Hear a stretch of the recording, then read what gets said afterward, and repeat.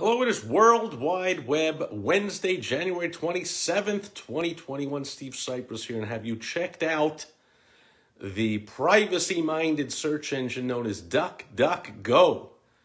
That's right, when you were a kid, if you played the game Duck, Duck, Goose, just take a few letters off the end and you have the search engine that values your privacy. Go figure. What is up with that? DuckDuckGo.com. You can even use it on your phone. You can use it on a laptop, a desktop. It has a tiny sliver of market share compared to the 800 million pound gorilla in the room, Google. But, okay, so the few negatives of it compared to Google, DuckDuckGo doesn't have nearly the breadth, the dense, the massive search results you can get with Google. Doesn't their AI is nowhere near as advanced as Google. So if you're searching for something that's obscure or hard to find or difficult, DuckDuckGo is not going to be as Google. But for the 99% of searches that we all do that are mundane, that are boring, that are simple, you know, definitions of words and locations of things, and maybe you want to search for an image of somebody or of something, or a video about something. See, here's the thing. Google, which for the first about 18 years of existence, its motto right there on its homepage was "Don't be evil." They took that off in 2018. And some might say that it's because they changed their slogan. Others might realize that it's because "Don't be evil" became ironic. Google, as we see right now, more than ever, is one of the evil big tech companies that decides who can be on the internet and who can't, who's right and wrong, whose speech is free and whose can't be heard by other people. So DuckDuckGo, search engine, you can find just about anything you want to find. It does not track your IP.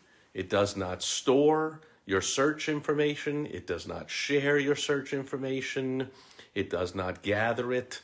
It's total privacy, doesn't track you, doesn't sell your information, share it with advertisers so they can stalk you all over the place. I mean, once you've used DuckDuckGo for any amount of time, if you go back to using Google, you're going to just feel creeped out. You're going to feel stalked. Second thing is Google manipulates its algorithm and its search results like crazy. Especially with this political season in the last election, before, during, even after the election. There are certain things you would search for and you just can't find. Or you could search for things and be redirected to other things you weren't really looking for. So if you search for something positive about Trump, for instance, Google, of course, and all the big tech companies hate Trump. They're so deranged, it's amazing. So if you search for something positive about Trump, the results all came up negative about Trump, at least on the first couple of pages. I never bothered to go further. But I was looking for things once in a while that was something I heard that Trump did that was interesting or good or whatever. I searched for it, could not be found on Google. DuckDuckGo, #1 result. There it was right there. Another thing Google does, you know, Google owns YouTube. So a lot of the search results, they pull up YouTube videos. They don't pull up videos on Rumble or other sites. They pull up YouTube, of course. So you're being manipulated, of course, if you don't realize that, by Google. But perhaps the most insidious, evil thing is the way they track and store information about you and share it with advertisers. DuckDuckGo doesn't do that.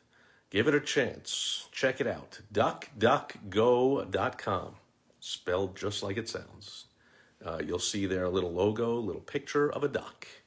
DuckDuckGo, the alternative if you don't like your search engine to be evil, you might want to check out DuckDuckGo. It's got a tiny sliver of the market right now, but if enough people catch on and decide that we no longer want to be manipulated, we no longer want to have our information, we no longer want to be the product and have our life and everything we do and everything I mean, could you imagine the old days before the internet, if you went into a public library to look for something and you were looking, stayed there for a little while, and looked at a few books and maybe checked out some newspapers, magazines. See, it's before the internet, right? You were checking a whole bunch of stuff out. Would you like to walk out of there thinking that somebody somewhere was tracking every single thing you looked at and knew every word on a page that you focused on and something you looked up in a table of contents or an index, and then they used that, shared it with advertisers so they could sell stuff and target you. And it's not just advertisers. People can target you with all kinds of information. I mean, that's just creepy. Well, that's what Google does. So yes, Google is a superior search engine. If you're looking for something obscure, you're likely to find it much quicker, much easier on Google. Like, you know, what was the name of that guy in that movie about the elephant and the whatever? You know, Google, much more intelligent than any other, probably anything else on the internet. Amazon is right up there, but they're likely to find that for you and say, like, yeah, it was this movie. They understand, they get it. Their AI, their artificial intelligence is way ahead of anything. You search like that on DuckDuckGo, you're going to have to come up with the name of the actor, the name of the movie, something like that.